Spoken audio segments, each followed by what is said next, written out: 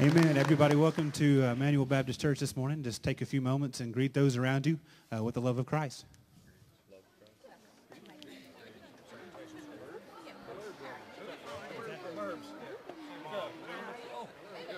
Good morning. How are you? Good morning. How are you, sweetie? Hello, girls.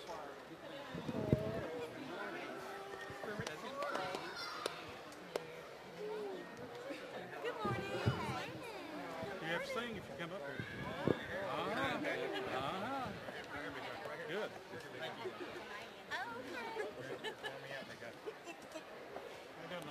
I'm doing good, doing good.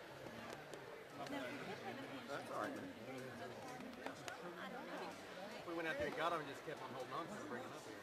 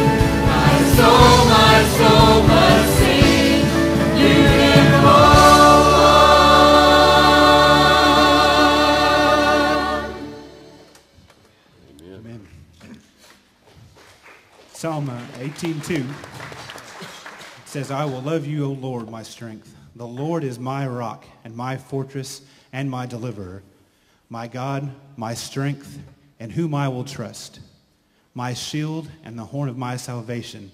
He is my stronghold. I will call upon the Lord, who is worthy to be praised, and so shall I be saved from my enemies.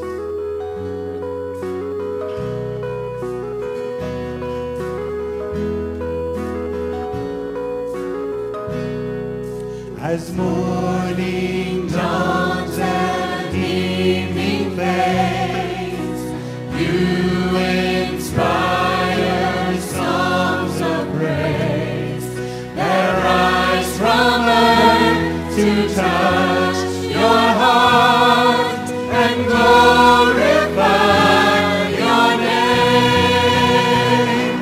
Your name is a strong and mighty tower.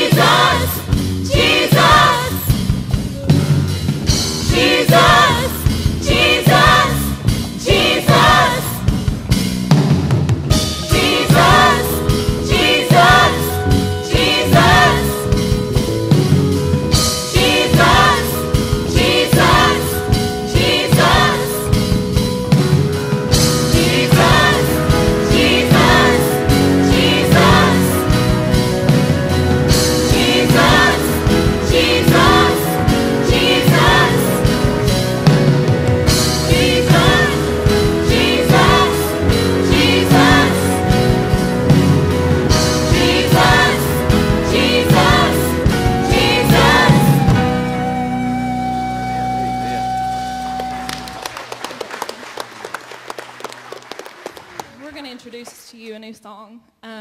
This song I have clung to for a year, and it reminds me of just the beautiful Savior that we worship and the beautiful sacrifice that he made.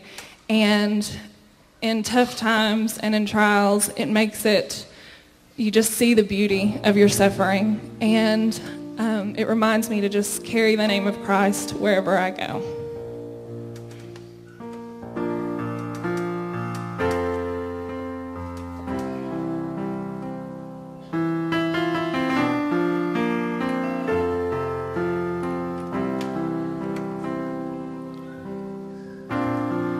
How merciful the cross, how powerful the blood, how beautiful your arms open for us, open for us. No greater love, God's only Son, Jesus, Jesus. No other name mighty to save, Jesus, Jesus. By your wounds we are healed. You have conquered the grave. And in your rising we will rise to carry your name above every name. No greater love than God's only Son, Jesus, Jesus. No other name mighty to save, Jesus, Jesus. No greater love than God's only Son, Jesus,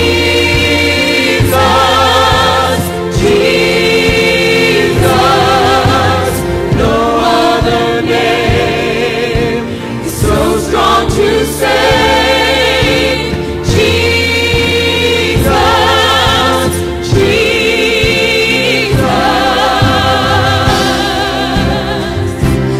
I will carry your name, Jesus, your name forever, for all of my days, in all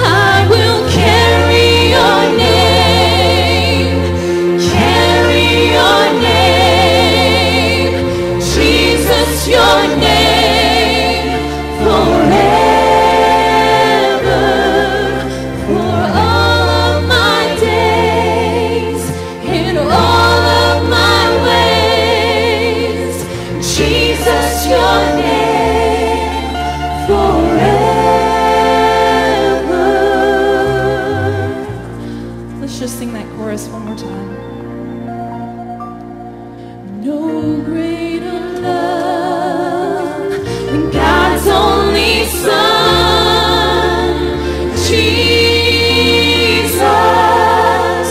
Jesus.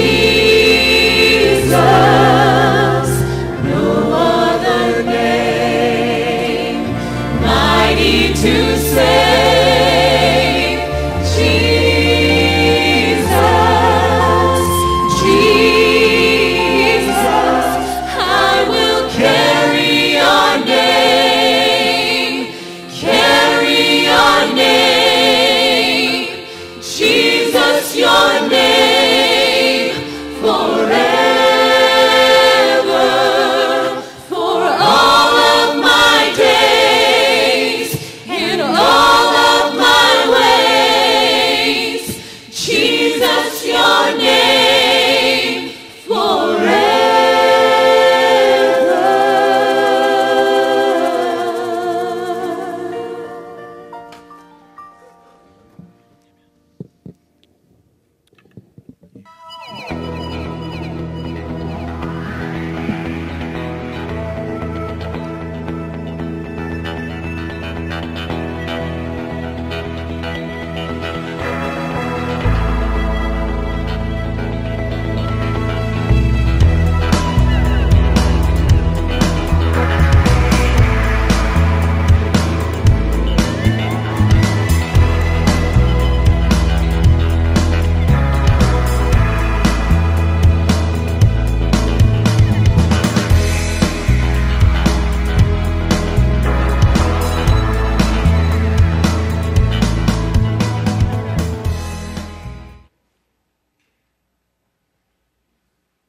Jesus. I think when we were singing that song at first, we were probably just singing Jesus and not really thinking about all that that encompasses and all that entails with a name that is above every name, Jesus. His character, his attributes, the fullness of Christ, all contained in who he is. We're here to worship him in spirit and in truth, to give him our full devotion, our full attention, Jesus. Emmanuel, we're all about Jesus, about the cross of Christ and the work of Christ. It's about Jesus, and it's here for Jesus that we exist, about the name of Christ. Let us pray. Heavenly Father, we thank you for this day. We thank you that it is about you and for you that we are here. And we ask you, Lord Jesus, to come, to speak to us, to show yourself mighty and strong. May we submit to your will. Lord God, we thirst for you. We hunger for you. And Lord God, we ask that you come in power, and that our lives, when we leave this place, would look more like you. Lord God, as your word is open, may you speak and draw people to yourself. Thank you for salvation. Thank you that you have given us a hope and a future, that we are yours, that we are called by your name.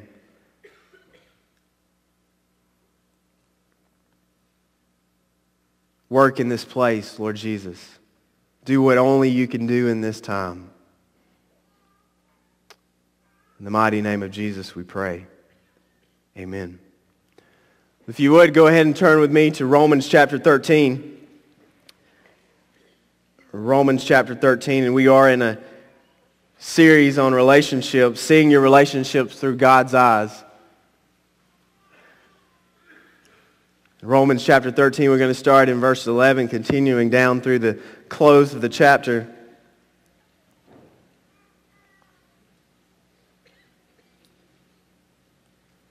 In verse 11, Paul, writing to the Romans, says, "Besides this, you know the time, that the hour has come for you to wake up from sleep.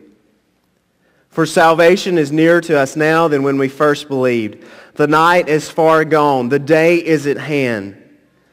So then let us cast off the works of darkness and put on the armor of light.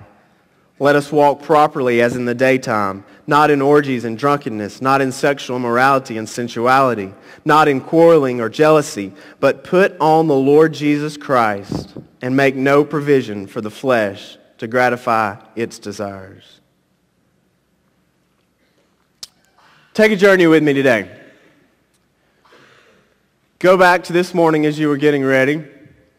How many of you looked in the mirror this morning? I think most of you probably did. A few of you maybe didn't, and we can recognize that. We looked in the mirror. I want you to see yourself in the mirror right now. Picture yourself. Close your eyes. No distractions, nothing going on. Close your eyes and see yourself in the mirror. When you look at yourself in the mirror, who do you see? What do you hear being said about yourself? As you're focusing and your eyes closed, thinking about what you look like in the mirror,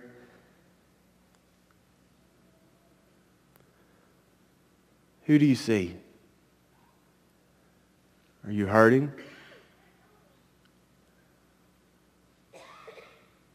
You see someone that's broken?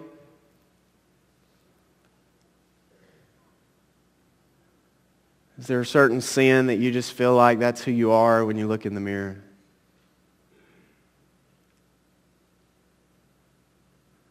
Maybe you feel like there's a voice saying, you're not good enough. You'll never measure up.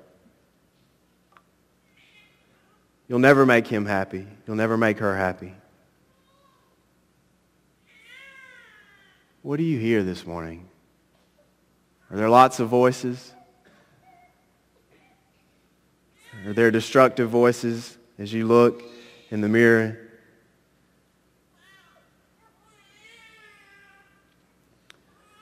This morning, you can open your eyes and stop thinking about the picture in the mirror, because for many of us, the picture in the mirror is not someone we want to see. It's not who we really want to be, but it's who we believe we are. See, our first point this morning starting out is we need to see who we often believe that we are. Because the reality of it is that a lot of times we go around putting on a face for everyone when in our mind we believe something else. Maybe it's those voices in our head, the picture that we see in the mirror that we begin to believe about ourselves.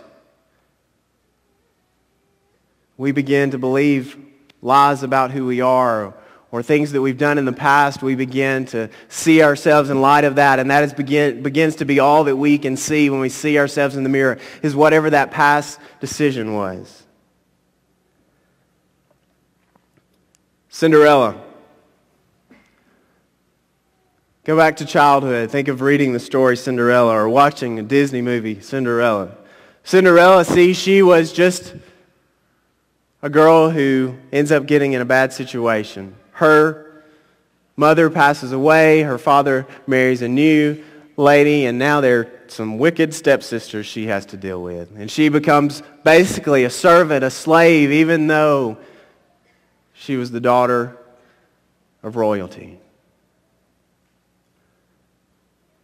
And then comes along the story, and she, by miraculous circumstances, begins to be and fulfill what she originally was intended for. She's dressed in beautiful attire, beautiful, headed to the ball. She meets the prince and spends a wonderful evening with him. It is special. It is spectacular. It is like the perfect night. But then the night comes to an end, and she's back to being the servant girl. Many of us have been taken out of slavery and brought in as sons and daughters of God the Most High, and yet who do we see when we look in the mirror? We see the slave and the servant. Someone bound by the chains of sin or bondage in our life, hearing the lies of the enemy to the point that we begin to believe that is who we are, when yet we're like Cinderella, who's been taken to the ball, to the place that we belong, the place that God intended for us to be, walking in His power in the perfect circumstances and situations in relationship to the sovereign God. And yet we step back into the darkness and become defeated and held captive by ugliness, by sin, by wrong thinking. In our culture, we spend so much money on counseling. We take more medication than any culture has ever taken. And most of the time, it's because things that are in our mind or the way that we feel about ourselves, and we begin to believe about who we are. Cinderella could be like the woman at the well. See, she was a Samaritan woman. In John chapter 4, we hear about this lady and her encounter with Jesus. And she is on her 5th husband. And yet Jesus sees her need and He begins to reveal Himself to her, and she begins to find hope. It would have been so easy for her after running into the village to hear all the taunts and, oh, you of all people can come and share about Jesus. She could begin to believe the lies and go back to feeling like she was just that woman at the well who was messed up, and begin to forget about what Jesus has done. And the reality of it is so many of us who are believers in Christ, we do the exact same thing. We step into the light. We step into a relationship with Jesus Christ, and yet what do? We go right back to those same places. Hearing the voices, believing a lie about who we are. We believe that what we've done defines us. Whether it's sexual sin, unforgiveness, bitterness that takes root, we become somebody that we're not. Pride, secret sins that take over. And we begin to believe that we are only what we do. You see, when some of us look in the mirror, we think about that adulterous affair. When some of us look in the mirror, we think about the voice that we heard from our father or mother that we never measured up. You just can't seem to get it right, can you? When some of us look in the mirror, we see that secret that we've never disclosed. That when we open ourselves up, we really think, oh, that's who I am.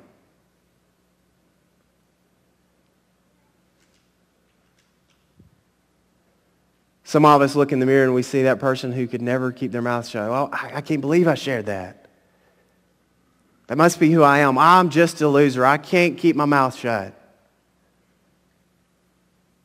It's painful when we begin to look into the mirror and see who we often believe that we are. It's a mess. It's ugly. And yet, if we were really honest, that's what holds many of us captive.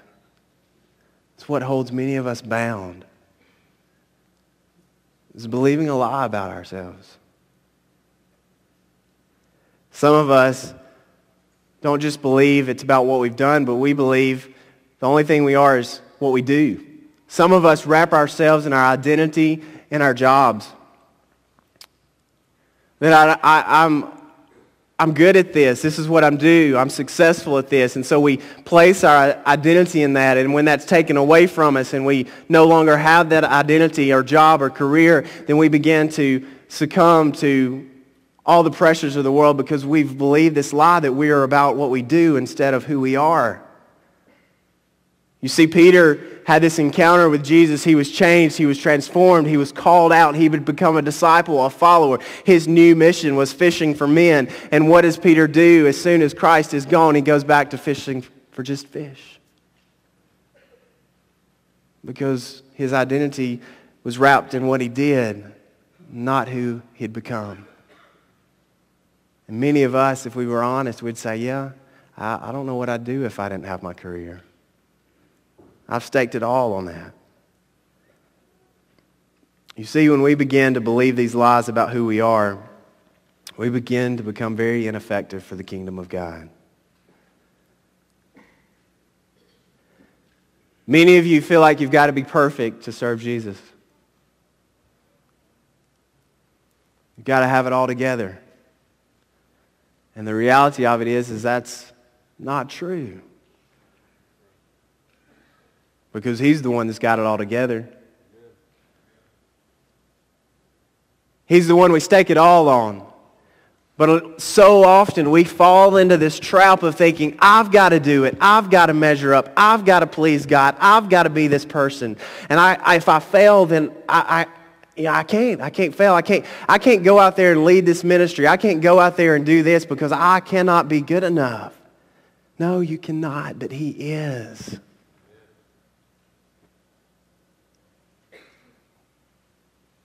We become so ineffective, we forget that we were purchased by the very blood of Jesus Christ. Many of you have had big expenses lavished upon you. Whatever it may be. Think about maybe the biggest gift you've ever gotten. Maybe it's a new car. Maybe it's a large sum of money.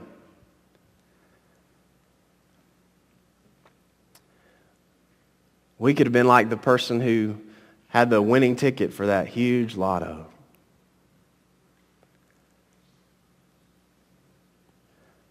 But there is nothing that compares to the fact that the precious blood of the spotless Lamb was spent for you. Nothing that compares to that. That Jesus, the Son of the living God, died for you. His blood was shed so that you could be covered, so that you could be washed clean. The greatest expense ever paid. And it's done for you and for me. But so many times we forget whose we are. And we start trying to measure up or be somebody or start listening to the voices we once listened to. We live in shame and fear, guilt trodden. John 10:10, what does Jesus say about the enemy? He comes to kill and destroy, and if we were honest, most of us have wounds all over our face.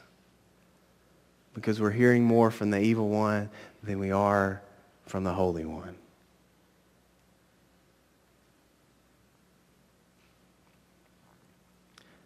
In the passage it says, the time has come for you to wake from sleep.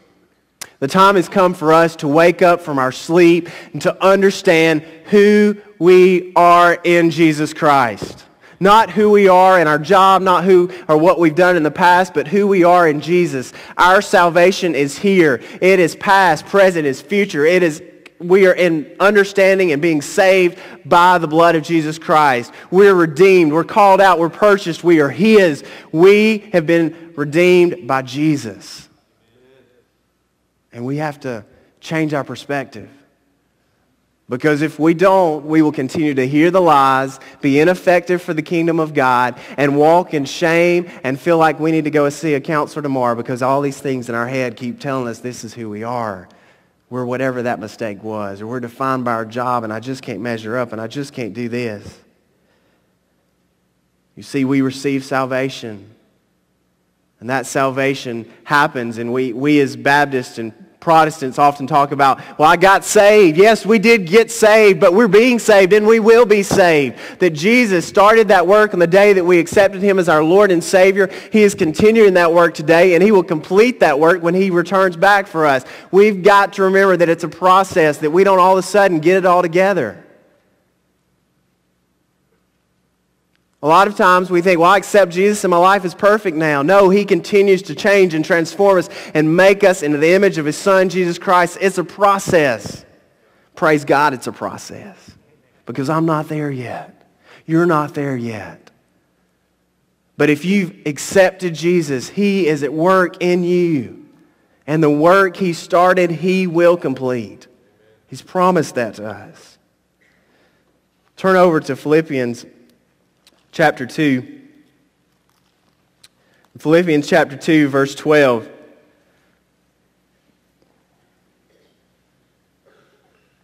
Therefore, my beloved, as you have always obeyed, so now, not only as in my presence, but much more in my absence, work out your own salvation with fear and trembling. The process of presently working out our salvation, that we're walking in the power of the Holy Spirit, that we're letting Him change and transform us.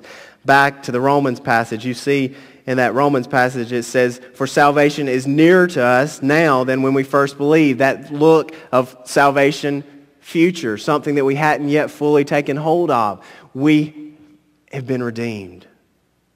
But we've not received the full transformation of our lives until Christ returns and makes us into the image of His Son. You see, how we believe about ourselves impacts how we relate to others. If you believe those voices about who you are, it impacts your relationships. We need to get a clear picture of who we are. We need to get a clear picture of who we are. Some of us, if we were honest, our mirror's a lot like it is when you get out of the shower. It's all fogged up. Oh yeah, we can see our outline. But we see a hazy image of who we really are.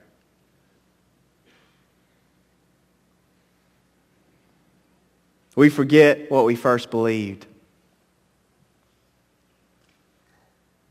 We forget the day that we stepped from death to life. And we need that picture. We need the picture of the cross of Jesus Christ. The picture that Jesus, the perfect Lamb of God, hung on a tree for me and for you so that we could be washed clean, so that we could be made right with a holy God, so that our identity could be wrapped up in who He is. And that when God the Father looks at us, who does He see? He sees His very Son, Jesus Christ, because we've accepted Him. His righteousness is now our righteousness.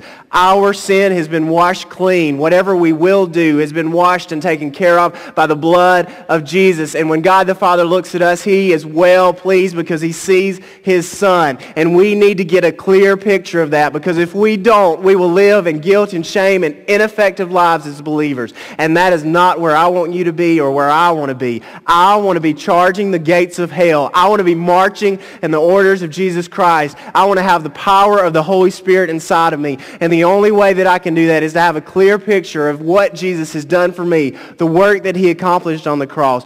Realizing that He didn't just die on the cross, but He was resurrected on the third day. Set me free from sin and death. I don't have anybody to fear. I don't have to fear what you think of me. You don't have to fear what others think of you. You fear God the Father only. You have a relationship with Him. You've set free. You know that you have eternal life. If someone were to take your life now, you are free. It does not matter. You're a child of God. That is what we have to remember. We've got to get a picture of that, because if we don't, we live defeated. Believing the lies of the enemy that we are nobody, or you're just that sinner. Yeah, you can look at the person to your right and your left, and they are. But if they have accepted Jesus Christ, they are a saint.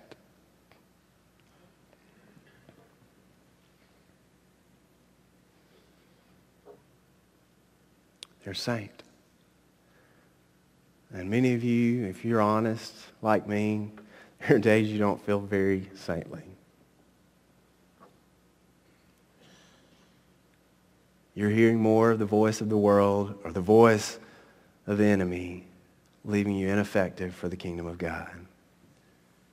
But we need a clear picture of the work of Christ. You see, He set us free from slavery so that we might be bound to righteousness. The work He started in you, He will complete. Some of you today need to hear that. You need to take hold of that, because some of you today go, I'm never going to make it. I'm not going to live up to this life that God's called me to. You need to hear that the work Jesus started in you, He will complete. You need to see yourself as Jesus sees you, not as what everybody else may see. You need to come back to the cross of Christ and look upon the Savior and see what He's done for you. See the work that He's accomplished on your behalf. 2 Corinthians 5:17, a verse that many of you would have memorized when you became a new Christian, says that we are a new creation in Christ. We are new. The old has passed away. It's gone. Whatever you did in that previous life, whatever thing happened in the past, that does not define you. Your relationship with Jesus Christ defines you. Because when we accept Him, we become a new creation. We step from death to life. You're not that same person you once were. And some of you go, well, I keep acting like it. It's because you keep believing it. You keep stepping back into that old way. You see, we can't really walk in the old ways anymore, because that's not who we are. We've been set free and changed and transformed. That's not who we are. You don't have to walk in those ways. You get to walk in the freedom and the joy and the delight and the peace and the kindness of Jesus Christ. Because when God the Father looks at you, that's what He sees. If you've accepted eternal life, a relationship with Jesus, if you've let Him come in and transform you and take over, it's not what you once did or who you once were that God sees. He sees His Son.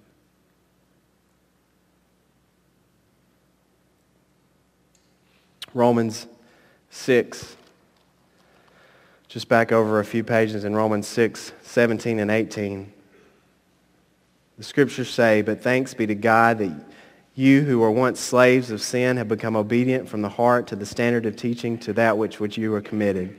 And having been set free from sin, have become slaves of righteousness." Don't turn there, but just listen in Ephesians 2:10. "For we are His workmanship, created in Christ Jesus for good works." You are His workmanship. You are His workmanship. Created in Christ Jesus for good works. So whatever that voice in your head, whatever you see in that mirror, if it is anything other than the truth of the Scriptures, get a clear picture of who you are by looking at Jesus, seeing the work that He's accomplished on your behalf by dying our death. Because now you are His workmanship, created for good works. You've been set free from the chains of sin and death, from bondage, from all that holds you back, from the things that you've done. And many of you go, well, I've messed up since I've become a Christian. Salvation present, future, past. He's still working. He's still transforming. He's still changing. You are not that person. You're not that failure. You are a son and daughter of the Most High God. So let go of it. Let God have it. And let Him use it. Let Him use it. A couple of days ago, I was able to go with some of members here at our church to Quest Community Church in Lexington for a conference called The Uprising. And basically the uprising is about the gospel, and it's about churches being about reaching other people. And churches that are life-giving, that are places that are rescuing the lost, places of hope, that are lighthouses in their community, that are seeing transformation. And it's so awesome when you go, because I've been 2 times, 2 years ago and then a few days ago. And one of the things that is so striking is that no matter where you go in that church, they talk about how people are transformed. People are sharing their stories. And the reality of it is every single one of you has a story of who you were and who you are now. And I think sometimes because we don't tell that story, we stay in bondage. Because we're meant to tell the story. We're meant to talk about who we once were and who we are now. And I think many times we forget to talk about who we were and what Jesus has done and magnify him and give him glory and give him praise. And when we forget to do that, we stay in bondage. We stay there held captive by what we once did or who we once were, forgetting the work of Jesus. But when we begin to tell that story and people begin to hear about what Jesus has done in our life and how we've been transformed, it frees us up because we realize that our identity is wrapped up in him. When you go to the church, they're constantly showing videos or having people walk on stage and talk about what Jesus has done. Here's a conference meant for leaders of the church and pastors, and what do they do the whole time? Parade people across stage and on the screen who've been redeemed, who've been set free, telling their stories about transformation. They talk about who they once were. There's some that come to the stage talking about being a prostitute, or even one of the guys came and talked about having an affair, and his wife stood right next to him and talked about the struggle, and their son came up and talked about running to the church for hope and walking for 6 months and getting back to that place. And many of us need to be freed up to tell our story, to tell about what's happened in our life so that Jesus can use that to help somebody else, because we are messed up people seeking the face of a holy God. And when God the Father looks at us because we've accepted Jesus, he sees us as his sons and daughters. And we need to use our stories to make an impact on other people's lives in our community. We need to be a church that is rescuing the lost, that is going out, and so many people are coming that are unlike us, who are hurting, who are broken, who feel accepted when they come through these walls. Because I can't expect somebody who's never accepted Jesus to get it all right. And even when they do step across the line and come to faith, we show grace because we still mess up. It's quite funny. You go in the restrooms there, and even there in the restrooms above the urinal, there's somebody's transformation story. There are transformation stories everywhere. It permeates the walls of the church that it is a rescuing place. They scrolled across the screen, 19,000 plus names of people who've come to faith in the last 13 or 12 years since they've been in existence as Quest Community Church. They're different. In our community and in their community, I'm sure there's people that don't like how they do things, but I can promise you one thing. They're about the gospel and about transformation, and that is what we want to be known as a church that is about the gospel. It's about Jesus and the work of Christ and what he's done in our lives. And I want to challenge you. What is your story? Because when you're freed up to tell that story and start looking at who you once were but who he's making you now, it frees you. Because it gets all the focus on Jesus and not on us. Because there's nobody who can restore a marriage like Jesus. There's nobody can set you free from addiction like Jesus. And when we begin to share that story about what Jesus has done in us, he gets the glory. And people respond. Who do you see today when you look in the mirror? You're still seeing yourself, not seeing Jesus and his work. The last and final thing is we need to live in light of who we are. We need to live in light of who we are.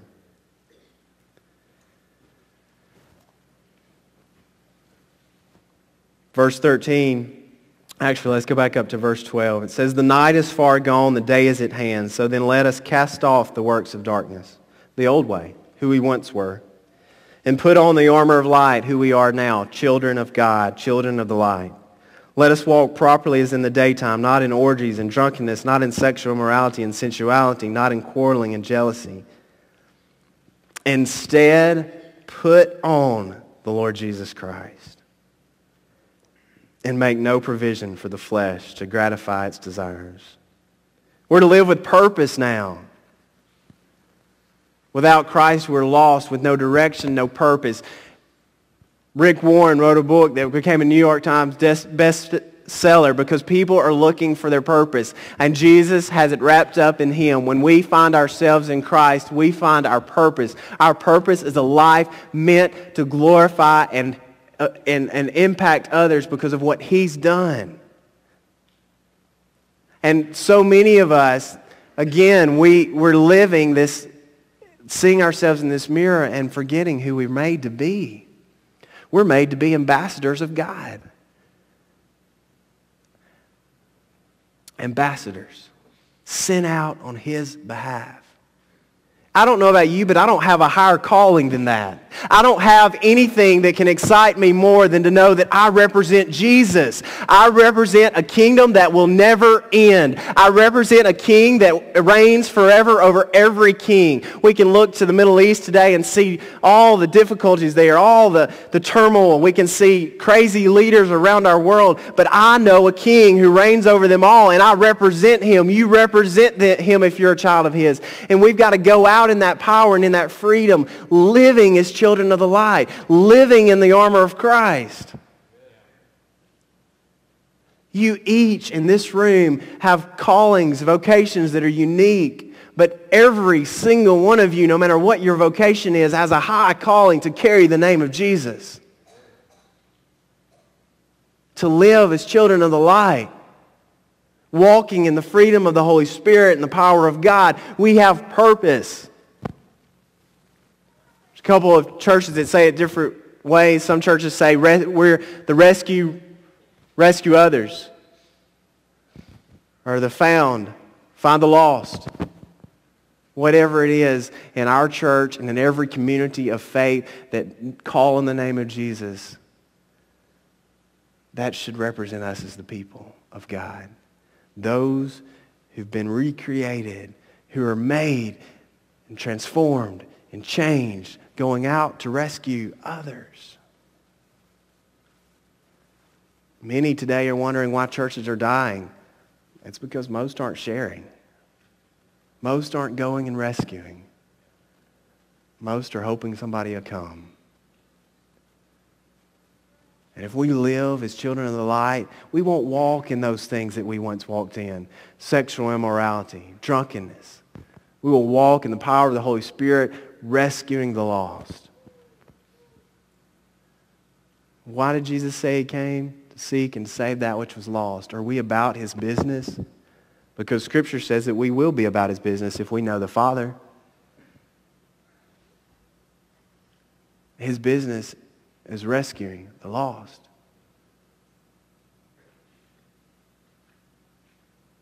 It's not warming a pew. It's not singing a song. Oh, there's things that are good about coming to church and good about singing songs. But if you're not carrying the name of Jesus to those who are lost and perishing, you're missing it. You're missing it. You're missing it. Because Jesus came to seek and to save that which was lost. And if He gives us His message, just as He gave the disciples, if He calls us to go, then what in the world would we do but go and share? Our purpose is clear. And our vocations, whatever they may be, our titles, whatever they may be, that they would all fall under the calling to carry the name of Jesus. We're to live by the power of the Holy Spirit, knowing that it is only in the Spirit that we can walk in freedom. We don't open the door to the flesh. We put to death the flesh. We kill the desires of the flesh. We do everything that we can to get rid of and get away from because we have been changed. We're not the person we once were. We love Jesus because He first loved us. He's came and made us new. We're a new creation. And when we walk as to who we are, we don't want those things to be a part of our life. So we put those things to death. We do everything that we can to pursue righteousness, to pursue holiness. We spend time in God's Word. We spend time praying. We're faithful to the house of God. We're serving others when we're sharing His name.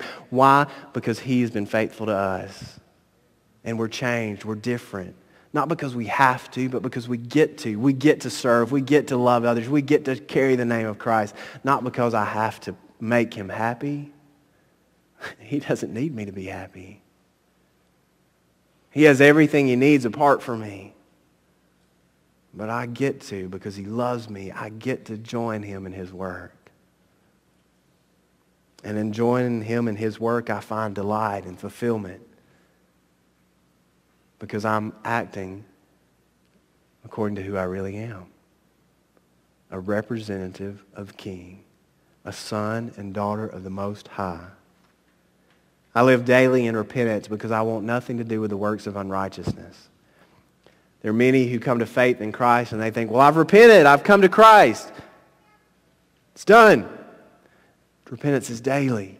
I don't know about you, but I constantly mess up. I need to come to him daily and cry out to him and turn away from things of this world and turn to him. I need to pursue him, submitting my life to him, wanting his will above everything else. And I can only do that through a life-giving, abundant, abiding relationship with Jesus. I've got to plug into him. I've got to connect to him. I've got to have that vital relationship. I can't keep going on my own authority, my own power. I've got to have the power of Jesus. I've got to plug in. And only when we do that, only when we plug into Jesus, and only when we begin to see and live as who we are, can we really have relationships that matter. Life-giving relationships. Relationships with impact. Relationships that bring joy and not heartache. Because see, when I see Jesus for who he is and what he's done, and I see myself as God sees me, I'm freed up to love others. Because I don't have to please anybody anymore. I don't believe the lies about the things I once did, defining who I am now. And when I go and share the name of Jesus, it doesn't matter if they receive it or not, because I know that Jesus delights because I carry his name. And I find pleasure in that. And it doesn't matter. But in that, there begins to be life-giving relationships around me because I have peace. I have the joy that I need in my life. I'm not a person walking around in inner turmoil because Jesus has made things right. And in that, my relationships are all impacted. Because I love my wife better. I'm a better dad, a better friend, because I'm plugged into Jesus. And he's filling me with his Spirit and with his love, allowing me to go out as his representative. Will you walk as a son and daughter of the King? Close your eyes. Go back to that mirror.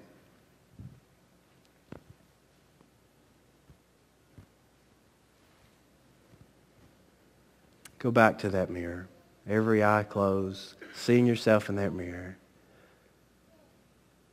This verse says, put on the Lord Jesus. If you're a child of God, now see yourself as he sees you. Purchased. Forgiven. Son, a daughter.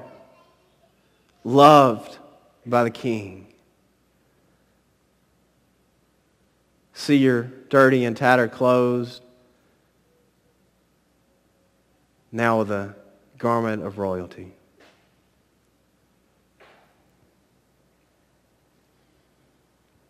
With a crown upon your head.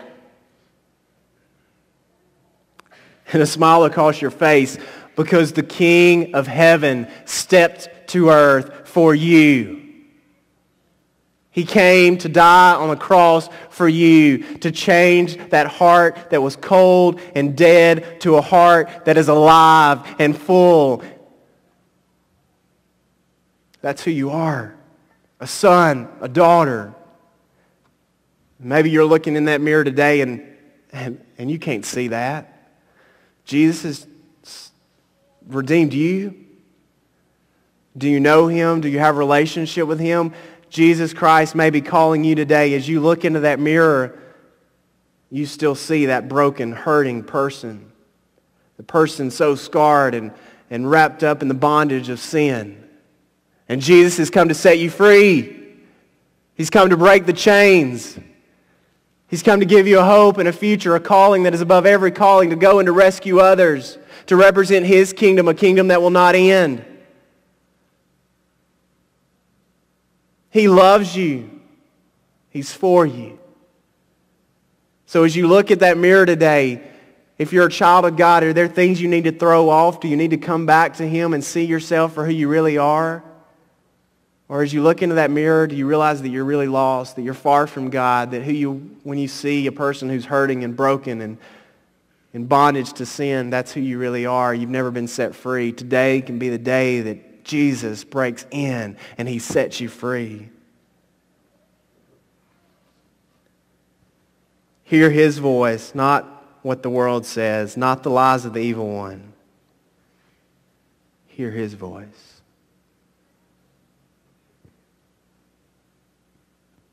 Every eye open. You know what you saw in the mirror. Now we get to respond. Is there sin in your life you should throw off today and come back to the Savior that you know so well? Is there a secret in your life that God wants to use the gem for His glory? You see, that's our God. Our God loves us so much that He takes our junk, our ugly, messed up mistake, and uses it to bring Him glory if we're willing. There are things in my life that are ugly, but when I begin to use those things and allow God to have His way and talk about how He's changed them, it frees me up and sets others free. Will you use what God's calling you to use today? Maybe as you saw yourself in that mirror, you realized you were far, far from God. Never accepted Him as your Savior. Church, we need to be about the things of God. 3,500 people leave their church every month. We've seen God move this year in our church. But are we all about the business of rescuing others? Commissioned by Him? Do we see ourselves as God sees us?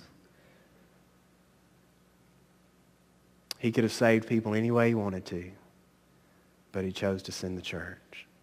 Will we go and carry His name?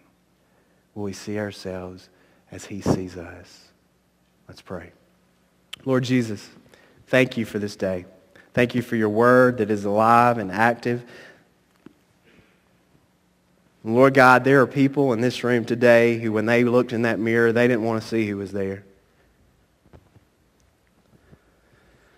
But they saw somebody who was hurting and broken, who was believing lies about themselves. And Lord God, as they looked into that mirror and looked into Your word, they began to see the truth. The lies were exposed. And I pray, Lord God, for those who are hurting, who need to know that they are found in You today, that they would come to You, that they would climb up in Your lap, and that You would love on them, that they would be like that prodigal son running down the road. They would come running into Your arms because You delight in them. You love them. Lord, I believe there are people in this room who've yet to come to You, who when they look in that mirror, all they see is brokenness, hurt, and pain. They're messed up. And they've been trying to fix it all on their own or in somebody else. But today they're going to come to You because they know You're the only one who died to redeem them, who died to set them free. And Lord, there's others in this building today who, when they look at themselves, they know they're ambassador. They know they're Your child. They've started reading Scripture more. They've started praying more. But if they were honest, they've not been too faithful in carrying Your name and telling others about the work of Jesus. Lord God, set us on fire for You, for Your kingdom. We want what You want, Lord God. We need You. We want our communities and our world to be transformed. We're tired of seeing stories of tragedy. Lord God, help us to see hope, hope found in You. Help us to be about the business of Your Son. Speak to us, Lord Jesus. Help us to be obedient to You, to do whatever You call us to do in this time of decision, Lord God. May we respond to You, Lord God, in humility. Help us not to hold anything back, but let You do what You want to do, Lord. In Jesus' name, amen. Stand with us. If God's calling you to respond to Him, if there's a decision you need to make today, if you've never accepted Jesus Christ as your personal Lord and Savior, come and receive Him.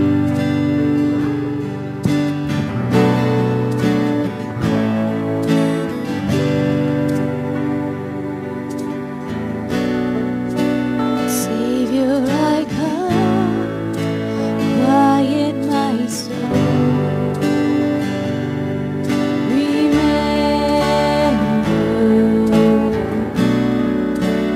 Redemption's hill, where your blood was spilled for my ransom.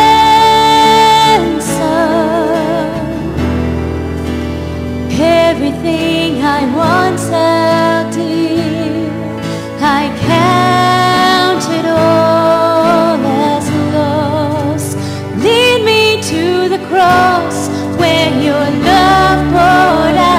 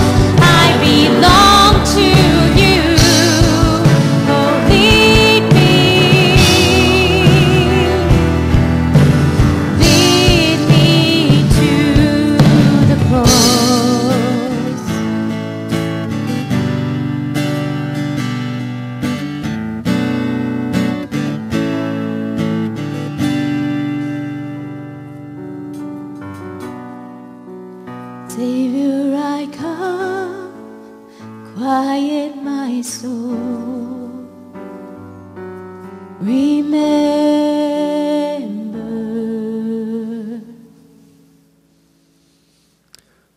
Today, when you go home, tomorrow when you get ready and look into the mirror, will you remember what the Father says about you and how He sees you? or you listen to the lies of this world, choose to take Scripture, take what Jesus has done, the work, apply it to your life. Because he loves you. You're his child, son or daughter of God, representing him. And then this week, who's one person that you can impact with the gospel? One person that you can go and share with? Will you be his ambassador? This morning, Pastor Allen's going to share with us about our communication card, and during this time, you guys can go ahead and be seated. As you are seated, go ahead and pull out your bulletin, and if you would, tear off the communication card. It's a perforated section. I appreciate Pastor Nathan. Man, what a wonderful message to put on Christ today, to put on the light. And for some of you, you responded during the invitation, perhaps even from your seat, and became an altar. And God spoke into your life, and you responded to him in faith, and you needed this today. We want to know that. We want to be able to pray for you. We want to be able to encourage you. So take just a second, and on the back, maybe even now, you're opening your heart to God for the very first time, and you're giving your life to him. Just check on that box. Today, I'm giving my life to Christ. Maybe you need to be baptized. You know you're not been obedient in baptism. You've never been baptized through immersion, and you're going to take that step today as God speaks into your heart. Perhaps you're a guest with us here today. Welcome. Welcome. Man, didn't some of our children and youth do a great job? If you were out early today, they had poster boards out welcoming folks, and we just want to say they rocked it, didn't they? Give them a hand. Didn't they do a great job? And appreciate them and our first impression ministry. What a great first impression that they gave.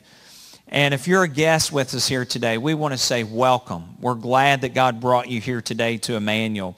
If you would just take a moment and fill out the communication card, we'd love just to have record of your attendance today. But maybe you're here and the brokenness and the messiness that Pastor Nathan spoke to is it's heavy in your life right now, and you need prayer. If you will write on the back of that communication card, hey, I just need prayer. And if you want to give specifics, you can. If not, that's fine. Just say, pray for me. And we will faithfully lift you up to the Lord, asking for his strength and comfort and courage in your life. So take a second to do that. Maybe you have questions. God just continues to raise questions in your life. Go ahead and do that as well. I'm going to ask Mike Farley to join me up here on the platform for a second.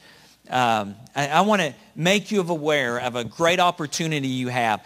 The first Friday and Saturday in May, we're going to have a marriage conference here. And every one of you, unless your spouse has gone on to be with the Lord, they need to be here, don't they, Mike? Amen. They do. Robin and I have gone to 2 of these Weekend to Remember conferences in our marriage. And they have strengthened us, and they have blessed us beyond belief. And we were actually looking to go for a third time. Same material. They kind of tweak it from time to time. But it's that good. It's that encouraging. It's that helpful in every marriage relationship that for the past year we've actually been looking for another one that kind of fit our schedule. And then Mike and Kim and Brent and Jenny Lou and some others that are here that are part of the leadership team to put this on and said, hey, there's some video curriculum out there. It's a weekend to remember. You can do it in your church. It's accessible. It's inexpensive. And I said, man, let's do it. Let's do it. Mike and Kim went just this past fall. Mike, if you would, tell the folks here, what's one reason why they should be here that Friday and Saturday? You know, God designed marriage from the very beginning. He wrote the blueprint. He wrote the book on it. And if we're not willing to read the instructions, we're not going to have successful marriages. And I was thinking about several years ago, when our boys were young, Kim and I had purchased a swing set for them. And when I got home, took it out of the box, I looked at the instructions, threw them to the side, and said, I got this. So I put the swing set together, and when I finished, it looked great. But I noticed on the ground was a bag of bolts. And I thought, swing set looked great, but it wasn't very stable because I didn't have all the bolts where they needed to be because I failed to read. I looked at the instructions, but I didn't read them. And sometimes our marriages look great, but they're not very stable. And we have to take the time to invest in our marriages. And in order to do that, we need to know what God's plan is. And, you know, the one thing that it really opened my eyes to was it showed me God's plan. It showed me the sacrifices that I needed to make. It showed me how I needed to love my wife. And it also showed her that. And it made a tremendous impact on us. And, you know, one of the things on the way home when we went to the conference, Kim had made mention, she looked at me and said, you know, we're doing a lot of things right. And there are things we need to improve on, but we're doing a lot of things right. And so I just encourage you to come and invest in your marriage. Invest in. It's going to get into some deep topics and subjects, but it's going to open you up, and it's going to let you know what God expects. Amen. Thanks, Mike. Mike, if you and Kim, Brent and Jenny Lou, and others that are helping direct this, if you'd go back to the information table at this time so folks can meet you back there after we dismiss in prayer in just a few moments and after the offering, and you can go back there and ask questions. But let me say, with the 2 times that Rob and I have been, there have been couples there that were engaged and couples that have been married 50 years that were there, that continue to come back to these weekend to remembers. So you might be an older couple thinking, oh, we've got this. Listen, this conference is for everyone. If you've been married 50 years, you will be blessed. You will be encouraged. You will be strengthened. Your marriage will grow. This is also for couples that are engaged. This is going to get you off to the right start. If you're engaged, we invite you to attend. Let me tell you, both times that we have gone to these conferences, there have been couples there that have already filed for divorce. And God has used this to rescue their marriage. At these conferences, there are those couples that are separated. And only one of the spouses will come to the conference. And God uses it to redeem that marriage. Guys, I believe in this. I believe in marriage. I believe that marriage is the most important institution that God created. God created 3 institutions: the marriage, government, and the church. The first institute God ever created was marriage. Before He created the church, He created marriage. That's where it begins at. We believe in it. We believe in your marriage. We want to invest in your marriage. You can even fill out on the communication card now. Hey, sign us up. If you want to go ahead and pay for it, you can. Write the check out, $25. In the memo section, put marriage conference. If you work on a Friday and Saturday, listen, hey, you invest in what's important to you. Some of you need to take off for work. You need to say, hey, look, I'm going to take a personal day. I'm going to take a vacation day because my marriage is important. It's where I get my strength from. It's my future. It's that important to God. I'm going to take off a day. And you just need to sign up for it. Listen, maybe one of you, the spouse, is elbowing the other. Hey, we need to go to that. That would be encouraging. Listen, this is for those that are struggling, and it's for those that are thriving. And you will be encouraged and blessed by it. So please go. If only one of the spouses is elbowing the other right now, hey, just go ahead and sign up and believe in faith. The other one to finally come around. But I say this as your pastor and as your friend. I want to see all of you there. I want to see every married couple there that Friday evening and that Saturday morning and afternoon. And I promise you, hey, listen, if it doesn't strengthen your marriage, we'll give you money back, and plus I'll cook you a dinner, okay? I'll fix the best hot dog you've ever had in your life if it's not worth coming, and I promise you it will. I'm going to ask our ushers to come forward at this time, and as they come forward, we're going to show the video at this time as I'm going to pray, and then we'll start the video. Lord Jesus, we are so thankful for the gospel that we can have grace and mercy and healing through the cross of Jesus Christ. God, as we take up this offering, God, we do so with a heart of gratitude because you've blessed us so abundantly. In Jesus' name we pray. Amen. All right, let's watch the promo video. I think one of the greatest gifts you can really give to the next generation is faithfulness and fidelity in marriage. You are ancestors to someone yet to come.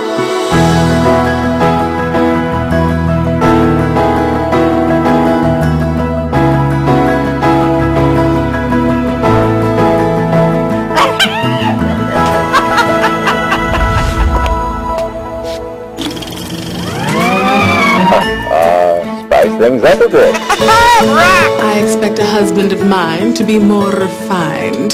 The thrill is gone. I know the feeling. I was exhausted. This is marriage! This There is no whining in marriage. Doesn't it smell fantastic?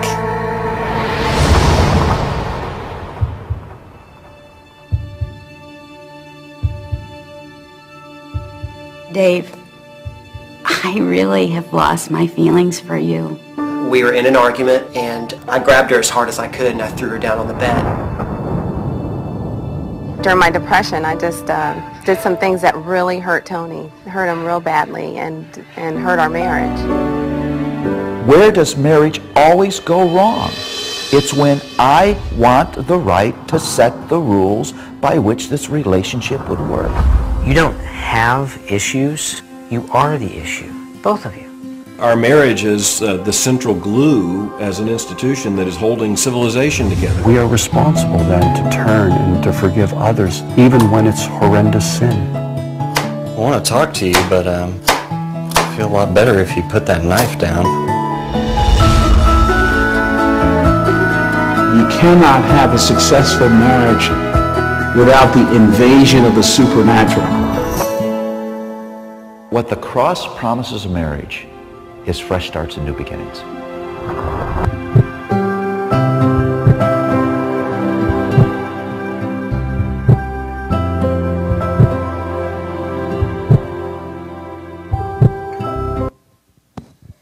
Amen. Kim just told me, for those of you as you're looking ahead and you're thinking, well, we have kids, what do we could do for child care? We have a lot of students and youth in the room that babysit. In fact, Drew and Zach, guys, just stand up. They'll babysit all your 3- and 4-year-olds. Seriously, it is worth it, God. Whatever the cost, make plans to be there. I do want to remind you we have a business meeting this Wednesday at 6:30. And man, some exciting things coming up. I want to encourage you to be there this Wednesday for the business meeting. We're starting a new ministry called Junction 56. It's for 5th and 6th graders. If you have a child, grandchild, or know someone who's currently in 3rd or 4th grade, launching next Sunday, and we're going to be we have a meeting today at 4 for the leadership that's putting it together. We'll spend some time talking to those that come tonight through WANA, and talking to the 3rd and 4th graders that will be rising 5th and 6th graders. So anyway, it's a great opportunity, good ministry coming up. And also tonight at 4, we will also have our administrative meeting and a new ministry. Jocelyn Sams has begun. I want to encourage you to check that out. Run for God begins tomorrow at 6 p.m. We'll meet in the front lobby tomorrow. Run for God is a 12-week beginner running program. And so Jocelyn is also at the back table, information back there. She's back there waving if you'd like to participate in that. Great opportunity of running and encouragement from the Word. And lastly, I want to mention today that as you go out, I want to encourage you to come back tonight. You'll see the discipleship electives in your bulletin. We don't just print up that bulletin to take notes, but we put some important announcements in there. So please take it home, look over it. It's one way we communicate to you. Instead of doing 20 minutes of announcements, we only have to do 15 minutes of announcements. So please read that. One of the discipleship electives, small group leader training, I lead. It's tonight at 5:30. I'm going to give a unashamedly plug for that. We ask all of our host homes and small group leaders to take this, to kind of be certified. If you're thinking you might do that in the future, and encourage you to come out tonight at 5:30. And then before Matt closes us in prayer, on our back information table and also by the prayer wall over there, there's a reading list. I just want to encourage you to be reading the Bible every day. If you read a chapter a day according to this list, if you follow this plan, by the end of the year, you've read the whole New Testament. And so just want to encourage you, just another resource to pick up. Matt, if you would come. I'm going to ask you to stand as Matt Webb closes us in a word of prayer. Lord, we thank you so much for the message this morning. Thank you for Pastor Nathan and how you're working in his life. And Lord, many of us have been attacked over and over by Satan, by the enemy, and it has affected our self-worth and our self-esteem. But help us to see ourselves as you see us, and help us to go in power. In the name of the Holy Spirit, we pray in your name. Amen.